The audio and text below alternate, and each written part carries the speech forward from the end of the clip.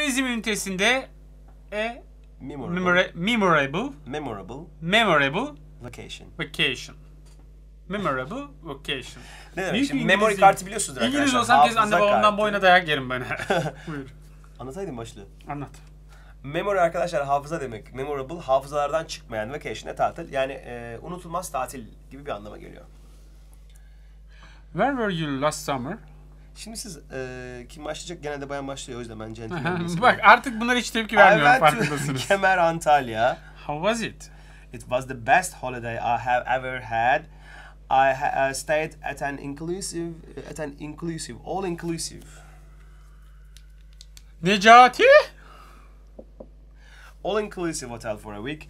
I attended many activities such as competitions and tournaments. I had great fun. How was the weather? It was hot and humid, so I didn't go outdoor at midday, but in the late afternoon, it was just perfect. I recommend you choose Kemer for your next holiday. I think I will. Güzel canlandırdım ama. Çok güzel canlandırdım. Geçen böyle hareketlerini falan da yaptım ya. Evet. Geçen yaz neredeydin? Ben Antalya Kemer'e gittim. Nasıldı? Bu benim hayatımda yaptığım en güzel tatildi. Ben 5 yıl her şey dahil bir otelde bir hafta boyunca kaldım. Keşan'a gitseydi en güzel tatil olmaz mıydı sence? Çok güzeldir, evet. Ben bir sürü aktivite yaptım. Yani yarışmalar ve turnuvalar gibi birçok aktiviteye katıldım. Ve çok güzel vakit geçirdim. Hava nasıldı? Çok özür dilerim, çok eğlendim. Hava nasıldı? Çok sıcak ve nemliydi. Bu yüzden midday, yani günün ortasında dışarı çıkmadım. Ama in the late afternoon, yani bu ikindi vakti gibi oluyor. Hani öğleden sonraların geç vakitlerinde ikindi vakti. Hava muhteşemdi. Ben sana bir sonraki gelecek tatil için Kemer'i seçmeni tavsiye ederim, öneririm. Sanırım yapacağım. Sanırım gideceğim demiş. Geçelim mi? Geçelim. Temizleyeyim burayı. Sil. Niye hep silme işlemi bana kalıyor ya? Çok güzel, hani ovalı öyle bir şey oluyor yani, güzel. Bayağı seviyorsunuz yani, ondan dolayı sesimi çıkarmıyorum. Do you like going on a vacation? Answer the questions for yourself. Bunu kendimize göre cevaplayacağız. Do you like going on a vacation? Yes, I like a lot. Olur mu mesela? Yes, I love it. Yes, I love it. I love it. Ne demek istedik? Tatile gitmeyi sever misiniz? Aslında evet, çok severim. Who doesn't like it dediğimiz, yani kim sevmez ki, herkes tatili sever herhalde. Where is your favorite holiday destination? Aslında genellikle yazlığa gideriz ama ara sıra da biz de Akdeniz'e gidebiliyoruz. O zaman burada? Seaside. I prefer diye başlayabiliriz. Yani soruda şu sorduk arkadaşlar. Senin en sevdiğin tatil mekanın neresi? Yani nereye gitmeyi tercih edersin? Durak olarak. I prefer to go. Olur mu? I prefer to go da olabilir ya da I prefer going to olabilir. Yani hep going diye başladık. Sıkıntı yok. Bu da olabilir. Ama sen de beni böyle şeyde bırakıyorsun Süfi hocam. Ne yazayım? I prefer going to seaside. I prefer going to seaside. Deniz kenarına gitmeyi tercih ederim. Ben de tabii kültür düzeyi yüksek bir öğretmen olarak I prefer going to historic sites and ancient cities diyebilirim. Yani tabii, tarihi bölgelere ve antik şehirlere gitmeyi severim. Hep kültür çok fazla araştıran, okuyan, gezen. Buyurun. Which one do you prefer? Traveling by plane or car? Hangisini tercih edersin? Yolculuğu uçakla mı yoksa arabayla mı? I prefer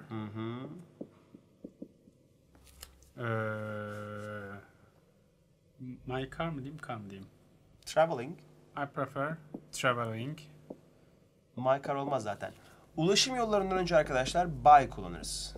By car, by plane, by train, by bus, by bike, by motorbike, by ferry, by train, by. Sadece on foot deriz arkadaşlar yaya derken. Geri kalan hepsinde ulaşım yollarından önce by kullanırız. I prefer traveling by car to plane. Güzel. Yani araçla seyahati, uçakla seyahati tercih ederim. Güzel. What are the, en klasik soruyu soruyorum. What are the three things that you always take with you when you go on a holiday? Tatile giderken yanınıza aldığınız, her zaman aldığınız 3 şey nedir? My wife, my son and my other son. Eşim ve 2 çocuğum yani. Değil mi? Sıkıyorsa başkasını söyle. Peki ne yapıyoruz? My credit card. I always take my credit card. Evet, başka? My mobile phone of course. And charger. my laptop. My laptop. Or my laptop, evet. Tabii bunda aksesuarlar dahil. Evet, aksesuarları falan işe alıyoruz. yaramıyor. Yoksa hani şarjsız Bir işe yaramaz bir diyorsun. işe yaramayacaktır kesinlikle. Peki sen ne alırsın? Tamam, ben bunları alırım. Sen ne Onlar alırsın? benim cevabımdı zaten. Ha, öyle mi? Pardon. Doğru, ben kendi cevabımı Siz vermiştim. kendi cevabınızı vermiştiniz. Neyse. Eve gidince dayak yemekten korktuğu için arkadaşlar direkt öyle cevap vermiştim. Sizsiz tatile gider miyim ben? Evet. Şimdi yukarıda renkli renkli verilen kelimeler arkadaşlar biz aşağı yedirmeye çalışacağız ama önce bu kelimelerin anlamlarını alalım çünkü önemli kelimeler. Destination. Durak. Yani gidilecek yer. Yer. Tourist attraction, turisti çeken şeyler. Atraksiyon oradan gelir. Architecture, mimari demek arkadaşlar. Structure, o yapı demek. Veya construction, onun içinde kullanabiliriz. Construction'da kullanabiliriz. Ancient, Antik. modern. Vacation da tatil demekti. Şimdi iki kişi arkadaşlar tatile çıkacaklar. Bir seyahat ajantasına gidiyorlar. James siz olun, ben de travel agent olayım. Travel agent bayan oluyor. Bu sefer Good morning. Good morning sir, how can I help you? We would like to go on a date, but we haven't decided on it yet. Can you help us? Choose one. Evet. Seçmemize yardımcı olur musunuz diyor. Güzel.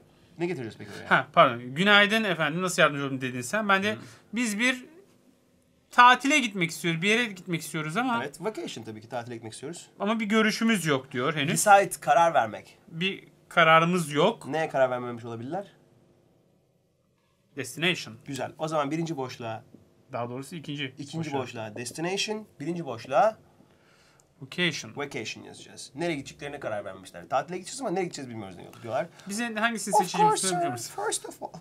Evet, of course sir, first of all, what Hayır, kind of... kadın gibi söyler misin lütfen? Ama şimdi ayıp oluyor. Tamam, o diyorsun. Tamam, devam edeyim. Of course sir, first of all, what kind of holiday do you prefer? A beach holiday or a cultural holiday? We have visited lots of... Şöyle diyelim, tabii ki efendim. İlk olarak ne tür tatili tercih edersiniz? Bir plaj tatilini mi yoksa kültürel tatili mi? We have visited lots of modern cities so far. So far neydi? Çok uzak değildi. Neydi? Şimdiye kadar. Şimdiye kadar. Aha. Modern şehirleri. Güzel. Birçok modern şehir gezdik. We are interested in history and enjoy learning new things about... Şu olması gerekiyor. Ancient civilizations. Güzel.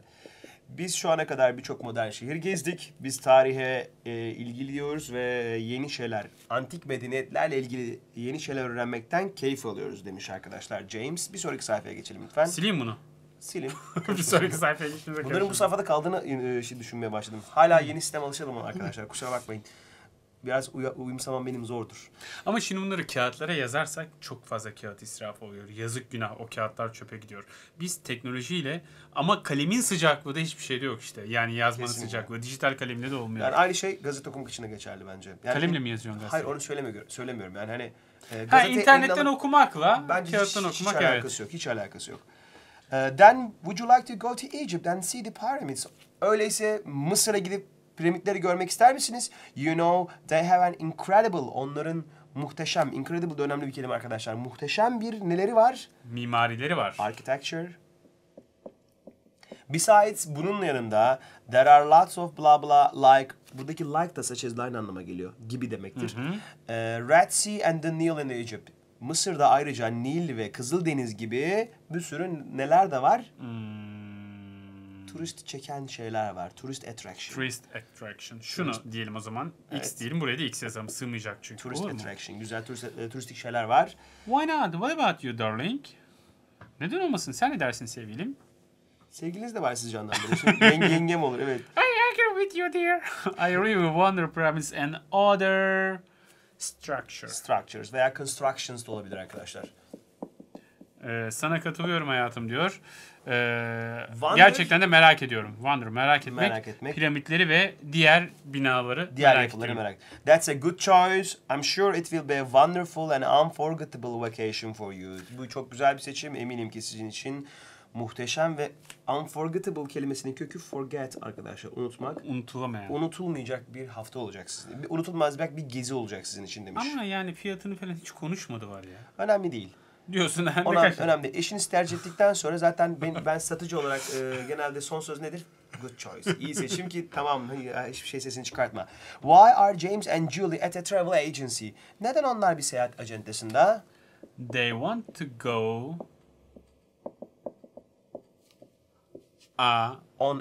Go on a vacation. ben başka bir şey diyecektim ama neyse bu da olur. Because da getirebiliriz başına arkadaşlar. Because they want to go on a vacation. Çünkü onlar bir tatile gitmek istiyor. Where have they been so far? Şu ana kadar nerelerde bulundular? They have been to modern cities. What do they enjoy doing? Ne yapmaktan hoşlanıyorlar? Hatırlamıyorum. Ne yapmaktan hoşlanıyor? Ha, tarihi ve historikal alanları görmekten, ziyaret etmekten. Antik medeniyetlerle ilgili bir şeyler öğrenmekten diyelim. Öyle mi diyordu ki? Evet. They enjoy learning about ancient civilizations. O arada tabii siz yoktunuz burada. Ancient. Şurada da ne var mıydı? Burada bir T var. Hı-hı. Ancient civilizations. Bir gün yine İngilizce öğretiyorum. Civilizations doğru mu yazdı? Civilizations. Ne yapayım? İngilizce miyim ben? Tamam. Olmadı, okunmadı o yazı. Bir daha yazar mısınız Sizler lütfen bir şey şöyle söyleyeyim. öğrencilerimiz görsünler. Şöyle üst taraftaki boşluğa yazabilirsiniz. Sığsın. Civilizations. O Z mi? Evet. Civilization. Şu Z mi? Evet. Ha, çok enteresan. What kind of white? Sen oku. What kind of holiday do they prefer? Onlar ne tür tatilden hoşlanırlar? They prefer cultural holidays. Yazıyor mu? They Prefer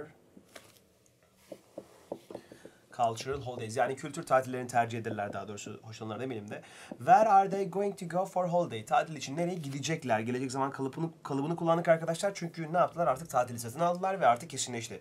They are going to go to Egypt.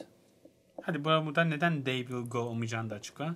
Çünkü onlar artık satın aldılar paketi ve artık bu bir planlanmış bir şey arkadaşlar. Kesinleşmiş bir şey diyebiliriz. They are going to go to Egypt. What are the other tourist attractions in Egypt?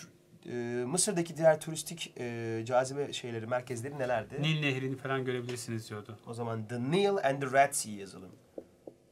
Bu arkadaşlar nehirlerin işte ne bileyim denizlerin önüne dı getirmemizin sebebi şu. Nil Nehri zaten dünyada bir tane var.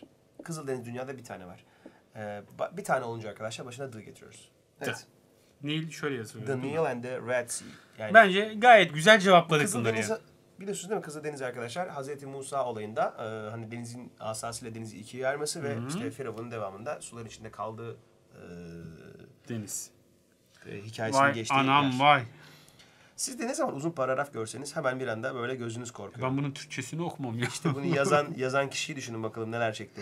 Bakalım yazan kişi nerelerde hata yaptı. Arkadaşlar şimdi S hataları falan filan. Şimdi bir taraftan yazıp bir taraftan da tekrardan düşünmeye devam edince biraz tabii zor oluyor. Yani öyle yazarlık falan da kolay değil yani. Lütfen Murat Bey oturup burada okuyalım. Neyse. 10 days later. Şimdi metnin devamında arkadaşlar. 10 days later, Julie and I. Bunu Julie ve James'ti değil mi ki? Julie and I went to Cairo, the capital city of Egypt by plane. 10 gün sonra Julie ve ben Kahire'ye yani Mısır'ın başkentine uçakla gittik. We stayed at an all-inclusive 5-star resort hotel by the Nile for 3 days. 3 gün Nil Nehri'nin kenarında, by the Nile, by kenarında arkadaşlar anlamına geliyor. Nil Nehri'nin kenarında her şey dahil 5 yıldızlı bir otelde kaldık. Our hotel room had river view. Bizim otel odamız nehir manzaralıydı arkadaşlar. Yani Nil Nehri'ni görüyordu. While we were in our hotel room, otel odamızdayken we watched the fascinating river view and the ferries from the balcony. Balkonumuzdan muhteşem manzarayı ve feribotları izledik diyor arkadaşlar. On the first day, ilk gün, we went sightseeing in the city of Cairo. Kahire şehrinde biz geziye çıktık. And did some shopping at the local markets ve yerel marketlerden, pazarlarda diyebiliriz arkadaşlar buna. İlla market demek hani bina anlamına gelmiyor. Hani sokak pazarları var ya hani mahalle pazarları. Onun adı da markettir arkadaşlar. Yöresel pazarlardan alışveriş yaptık. The following day, ertesi gün, we went to Giza. 20 kilometers away from Cairo.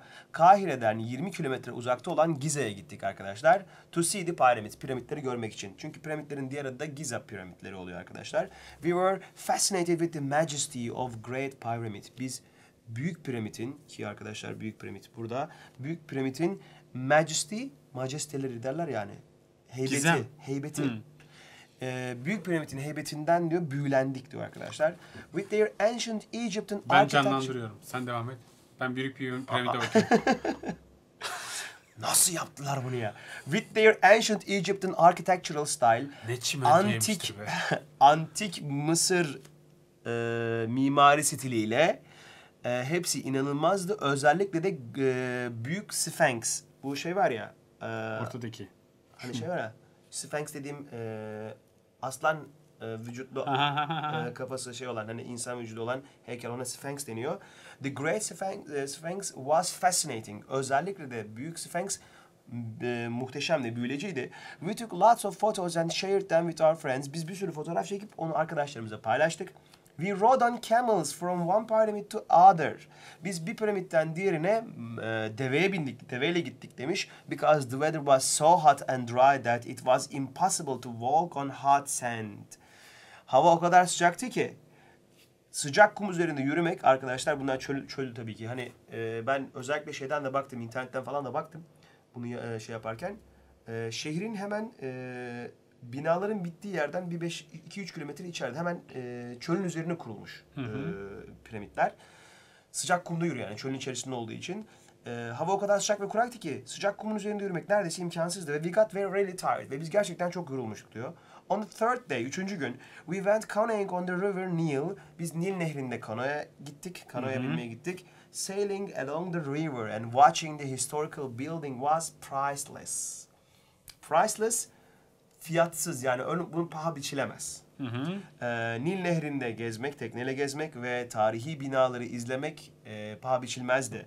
In the evening, akşamleyin we went out to taste local dish. Biz yöresel yemeklerin tadına bakmak için dışarı çıktık. And ate dinner at a restaurant by the Nile. Ve Nil nehrinin kenarındaki bir restoranda akşam yemeğimizi yedik diyor. The food was oily and spicy. Yemekler yağlıydı ve baharatlıydı. But we liked it. Ama biz çok beğendik onu. The next day, ertesi günse we returned home with memories. Anılarla, hatıralarla evimize döndük. We recommend everybody to visit Egypt one day. Biz herkese Mısır'ı bir gün ziyaret etmesini tavsiye ederiz. Recommend, tavsiye etmek, önermek anlamına geliyor. Burada piramitler, burada da çöl. Çölde ve deveye binmişler arkadaşlar. Nil Bu Nil uçak. Nehri ve uçakla gitmişler arkadaşlar. Evet. How did they go to Egypt? Yazalım mı bunu? Evet. Tek kelime yazalım isterseniz. By plane. By plane. Nasıl gittiler diyor o zaman. Mısır'a nasıl gittiler? By plane. By plane. Uçakla. How long did they stay in Egypt? Mısır'da kaç gün kaldılar? 3 days. 3 days. Bu anlaşılır olur mu? Yeterli. Aslında they stayed for 3 days demeleri lazım ama arkadaşlar 3 days de yeterli. How was the weather? Sıcak ama nemli miydi? Evet. Sıcak ve nemli. Aslında kurak ya. Dry. Niye nemli? Biz kuru şey mi Hot and dry mı diyelim? Hot and dry. Hot yani sıcak and Dry. dry. Sıcak ve kurak. Evet. What could they see from the hotel balcony? The Nile The Nile and ferries. ferries. Yani otel balkonundan neleri görebiliyorlardı? Nil nehrini ve Feribotları. feribotları. What is the architectural style of the pyramids? Egypt style. Ancient Egyptian architecture. Ya da ancient Egyptian style yapalım. Ancient Egyptian style. Yani antik Mısır stili arkadaşlar tabii ki. Diyor ki mimari nasıl bir stili vardı piramitlerin? Evet. Antik Mısır mimarisi stili vardı arkadaşlar. Did they like the Egyptian cuisine? Yağlı ve baharatlı diyorlardı ama hoşlanmışlardı. Güzel. Bunlar Mısır yani mutfağından hoşlanıyorlar mı? Mısır mutfağını beğendiler mi diyelim arkadaşlar. Tabii ki dediğim gibi yağlı ve baharatlıydı ama biz onu beğendik. Sevdik, hoşumuza gitti demiştik. Dolayısıyla Bunu tam yazalım bari. Yes. They yani tam yazalım. Yok kısaca did'le sorulan bir soru var burada. They did like. Hayır, yes they did. They did. Yani uzun şu like the Egyptian Siz yazmak cuisine- istiyorsunuz biliyorum. İçinizden yazmak geliyor ama arkadaşlar. Burada kısa cevaplar verelim istedik. Devam Kim edelim. soru var cevap verdik yani şu an. Aynen öyle. Peki. Geçebilir miyiz hocam? Geçelim. Geçelim hocam. True and false yapacağız. True or false yapacağız. They stayed at a BB hotel by the pyramids. No. Ne diyor burada? Onlar diyor ki konaklama ve kahvaltı dahil. Yatak ve kahvaltılı. O da kahvaltı diyoruz. O da kahvaltı bir otelde mi kaldılar piramidin yanında? Hayır, onlar Nil Nehri kenarında her şey dahil bir otelde kaldılar. Dolayısıyla false yazıyoruz arkadaşlar. Yani 20 kilometre uzaktaki bir yerde kalmışlardı. Evet. They walked around the city of Cairo on the first day. Walk around gezinmek. Civarında gezdiler mi diyor. Walk around şehirde gezinmek veya go sightseeing yani şehir gezmesine çıkmak aynı anlama geliyor. Dolayısıyla buna true diyebiliriz. İlk günlerinde Kahire şehrinde arkadaşlar geziye çıkmışlar. Tabii ki doğru. The pyramids. İyi yok orada. İyi yok. Are modern buildings? Piramitler modern binalar mı? Hayır. Tabii ki değil. They took many photos and shared them. Bir sürü fotoğraf çekip bunları paylaştılar. Tabii ki paylaştılar. Muhtemelen öyledir. Evet. They went from one pyramid on the other on foot. The other on foot. Bir piramide Bir piramitten diğerine yürüyerek mi gittiler? Evet. Öyle değil miydi? Yan yanaydı zaten piramitler. Şimdi o resimde görünen piramitler o kadar yakın değil. Onu da söylemiş olayım bir kere. Biraz mesafeli aslında. Hani O zaman yürüyerek gitmişler. Yürüyerek değil, arabayla gitmişlerdir. on camel. Develikler. Doğru, orada develi adamların resimleri var. Ben ne bileyim onlar mı? Tanıyamadım. Arkadan gözüküyorlardı. Yaş ilerledi They tabii. enjoyed the boat trip. Onlar tekne gezisinden arkadaşlar. Bot gezisinden keyif aldılar diyor arkadaşlar. Evet. Tabii ki bu da true'ydu. They couldn't eat the local food because it was too salty. Hayır, yani yemek çok tuzluydu. O yüzden yemediler diyor ama hayır, öyle değildi. Değil. Peki. Yağlı ve şeydi. Ama buna rağmen beğenmişlerdi. Evet. Peki. Yukarıdaki bahsedilen konu aşağıdakilerden hangisidir? While going on a holiday, I usually prefer planes because they are faster and more comfortable than buses. Yolculuk boyunca seyahate giderken diyor. Evet. Bir tatile giderken. Genellikle uçağı tercih ederim çünkü onlar daha hızlı ve otobüse göre daha konforlu. Evet. Burada bahsedilen sizce arkadaşlar kelimelerden hangisi? Accommodation, konaklama. Location, lokasyon. Yani konum. Transportation, transfer olma yani Ulaşım. ulaşım. Destination, gidilecek yer. O yüzden C diyoruz. C. Peki. Burada da arkadaşlar Roma'da yapılacak şeyler var. You can ride motorcycle through the streets or sit at a cafe and watch people walk past. Siz bir motosiklete binip şehir sokaklarında gezinebilir ya da bir kafede oturup insanları izleyebilirsiniz. You can have delicious pizza at most of the restaurants. Birçok restoranda lezzetli pizzaları yiyebilirsiniz. In Rome you can visit Colosseum which has an incredible architecture. Roma'da muhteşem bir mimarisi olan Kolezyum'u ziyaret edebilirsiniz. If you visit Venice, eğer Venedik'i ziyaret ederseniz you can catch a gondola ride in the Grand Canal. Büyük Kanal'da bir gondol gezisine, tekne gezisine, gondolla geziye çıkabilirsiniz. In the city of Pisa, Pisa şehrinde you can visit the famous Pisa Tower. Pisa Kulesi'ni ziyaret edebilirsiniz. In Milano you can do shopping and buy trendy clothes. Milano'da arkadaşlar alışveriş yapabilir ve trend kıyafetler alabilirsiniz. These are just a few reasons to visit Italy. Bunlar İtalya'yı ziyaret etmek için sadece birkaç neden demiş. Yukarıdaki metnin ilk cümlesi ne olabilir? I would rather visit countryside on my vacation. Kırsal kesimi ziyaretim için tercih ederim diyor. Tatilde kırsal kesim gitmeyi tercih ederim, evet. Hayır, olamaz. My cousin went to Italy last summer. Benim kuzenim geçen sene İtalya'ya gitti demiş. Alakası var you. Italy is located in the South Europe. South Europe. İtalya Güney Avrupa'da bulunur diyor. Tabii ki değil. Hayır, böyle bir şey neden dersin? Yani tamam tabii ki yeri olarak orası ama böyle bir şey neden dersin? değil. Buradaki yer o değil. Öncesinde. There are lots of tourist attraction in Italy. Çok fazla turistlerin yapabileceği şeyler var diyor İtalya'da. Evet, o zaman birincisi D şıkkı. D yani şıkkı, tabii bu ki. olmalı ki mantıklı bir cümle olsun değil mi? Evet. Şimdi arkadaşlar burada yine iki kişi geçmiş tatilde, eski tatilde, bir önceki tatilde nereye gittikleri ilgili konuşuyorlar. Sizden ricamız arkadaşlar sadece şu boşluklara 1, 2, 3, 4, 5 gibi rakamlar yazarak bu konuşmanın sıralamasını oluşturmanızı istiyoruz arkadaşlar sizden. Yani 1A, 2B ya da A, 2, B1 gibi yazarsanız Cevap şıklarında da bunu mutlaka yorum kısımlarına yazıyorsunuz.